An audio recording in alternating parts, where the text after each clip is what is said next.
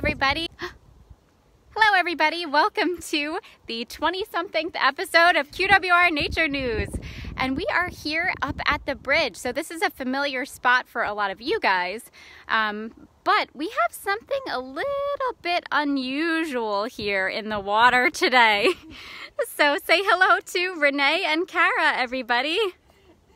Hello. Hi. And So today we're going to talk about dragonflies and damselflies. So dragonflies and their smaller cousins, damselflies, are amazing helicopter-like insects that can be found near water bodies all across Long Island. And with their fascinating life history, their admirable traits like eating mosquitoes, and also their beautiful jewel-toned bodies, these guys in the order Odonata are actually really hard not to love, right? So dragonflies and damselflies in New York State, we actually boast in New York State some of the largest diversity of dragonflies and damselflies. We have 194 species in New York State and 84 species in Suffolk County. So quite a lot of species of dragonflies, and they're also really good indicators of water quality because they're aquatic life stage, which we're going to talk a little bit about. They have to have very specific environments, and pollutants can greatly affect that. So for good or for bad, these guys are good indicators of that. So I want to start by talking a little bit about the differences between a dragonfly and a damselfly. So I'm going to show you some pictures and try to get my way over to Kim. All right. So dragonflies and damselflies are very similar in that they both have two pairs of wings. So they have 4 wings in total. They have large heads. They have an elongated abdomen. And they have big, giant compound eyes. So what makes them different? So let me look at which one's on which side. Okay, so the damselflies over here, when they are at rest, you can see that they fold up their wings towards the top or their back. So at rest, those guys have their wings folded. Dragonflies at rest have their wings out like a plane. So that's a good way to tell the difference. The other difference is dragonflies will actually hunt. Oops! oh no!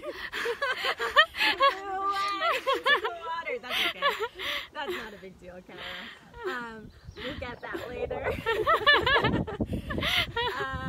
So dragonflies will actually hunt in flight, whereas damselflies will sit and wait for their prey. So those are some small differences of dragonflies and damselflies. So Cara's going to talk to you a little bit about their really incredible life history. All right. So I just saw some dragonflies flying behind us today, and freshwater and other types of waters, like even with some salinity, can support dragonflies and damselflies. So we see lots of different species here at the refuge, but their metamorphosis or their life history is really amazing. So let's take a look at their life history. The females deposit eggs on the surface of water, and sometimes they'll deposit their eggs on vegetation on the side of the water, on debris, even like this stump that's behind me. And their larvae will hatch, and they can take 5 to 14 molts to become fully grown, and that can take up to 6 years. So the amazing part about dragonfly and damselfly larvae, or the nymphs, is that they are totally different than the adults. They don't they don't fly, but rather they swim in the water, and they'll eat lots of different things. So before we move on, I wanted to show you all just a picture of a nymph. This is a darner nymph, and you can see it's actually eating a small fish. So instead of wings in their nymph stage, they have gills for breathing underwater. And the dragonfly nymphs have gills inside their abdomen, but the damselfly nymphs have gills on the tip of their abdomen. So that's one way, if you see a nymph in the water, you can tell the difference. But these nymphs will eat other insects. They'll eat snails, worms, leeches, tadpoles, and even small fish.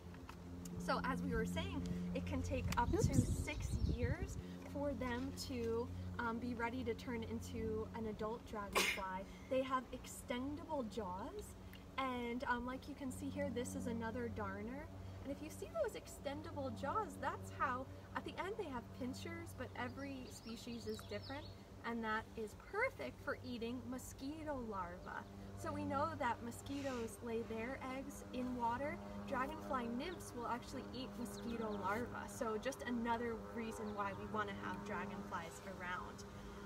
So back to the life history. If we look at that stage that says larva, it can, as we were saying, take a very long time when they're living underwater, but they will crawl out of the water when they're ready. It's usually in the very early morning, and they will shed their exoskeleton, and underneath, of course, they'll turn into an adult dragonfly with wings, and now they're not living underwater, they're flying around eating insects on the wing, which is really cool. In their adult stage, they can live for 1 to 6 months, and they can fly 22 to 34 miles per hour. And if you see those eyes, well, I think I have another picture of these are some damselflies, but their eyes, they have 30,000 lenses, and that helps them find mosquitoes. So some other cool species that we have around Long Island are bluets and damselflies. These two are actually two endemic species, and that means that they only live in the Northeast. They're not found anywhere else in the world.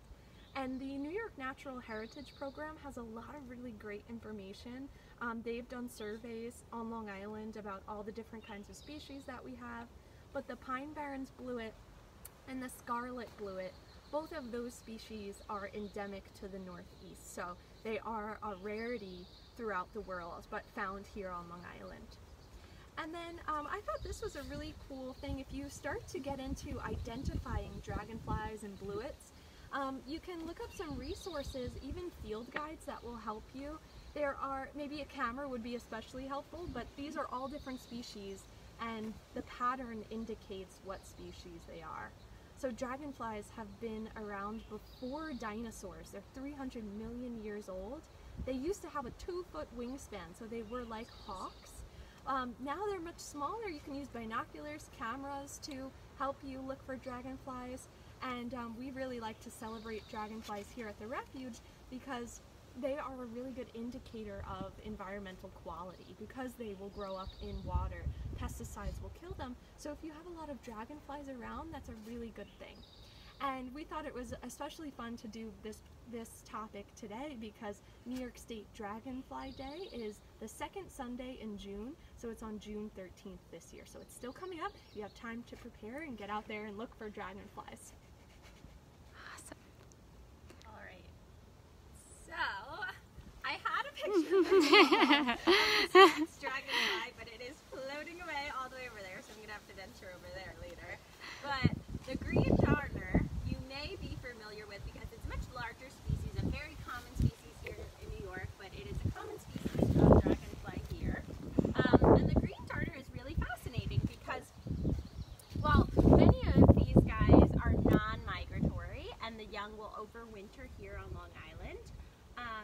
It's actually cool because some of these green darners will actually migrate, and they'll migrate during the fall to warmer climates, warmer areas, so they'll migrate south, and there they'll lay eggs and they'll have young, and once the young are developed into adults again, they will actually then go on and migrate back up north and kind of continue the same cycle.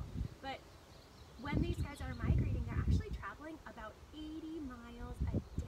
Isn't that incredible? So that's a long ways for such a small little animal. So that's what they travel about a day. And then what's also really cool is that these adults actually only live about 6 months. So they're making this journey all for their young and for their next generation. So they're kind of similar to that of monarchs, which kind of complete their migration in 4 generations. But these guys will do it within usually 1 or 2 generations. So pretty amazing species is the green darner. And they're a larger bodied dragonfly. So we want to open it up now for some questions. Does anybody have questions about dragonflies? And we'll give you guys just a few minutes. I'm sorry for folks that are having some trouble hearing. it is a little bit windy here today, so. And so we've got some, if you ever come to our bridge, you'll notice we've got a lot of different animals here. We saw some largemouth bass over there. We saw some of the sunfish. If you tuned into our Fish of Old Ice Pond, you're familiar with all those different species we have. And we have been having some big snapping turtles kind of swim around us. Again, though, they're nothing to be worried about when they're in the water. They're not as vulnerable. They're really great swimmers. They're well adapted, so they just kind of mind their own business and go on their way. They'll kind of be a little nosy, look at what we're doing, make sure we're not giving them any food, and then they'll go on their way. No questions coming in yet.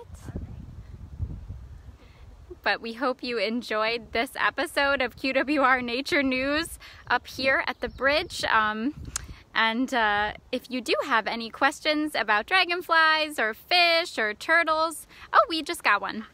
Okay, Mary would like to know, do dragonflies sting? Oh, they don't. Oh, hold on, I'm gonna come over to you. Hold on a minute. They don't, so they don't have a stinger at all, like other insects do at the tip of their abdomen, like bees. But they have a mandible. That's how they eat. And so they won't hurt people. They won't bite people with their mandible.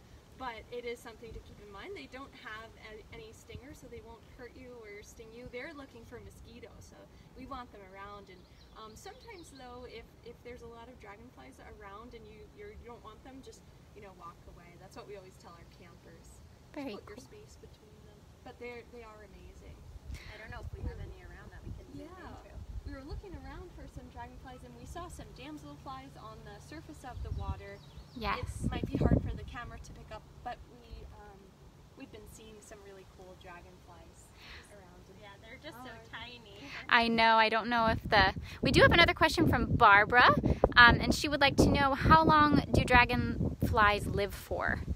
In the nymph stage, they can live underwater for up to 6 years, and they'll molt multiple times. And then as an adult, they can live for around 6 months at the maximum, and sometimes 1 month in temperate zones like here. Man, amazing. Very cool. Well, I'll give you guys another look of the pond up here by the bridge, and our trails are open. Say hi to Renee.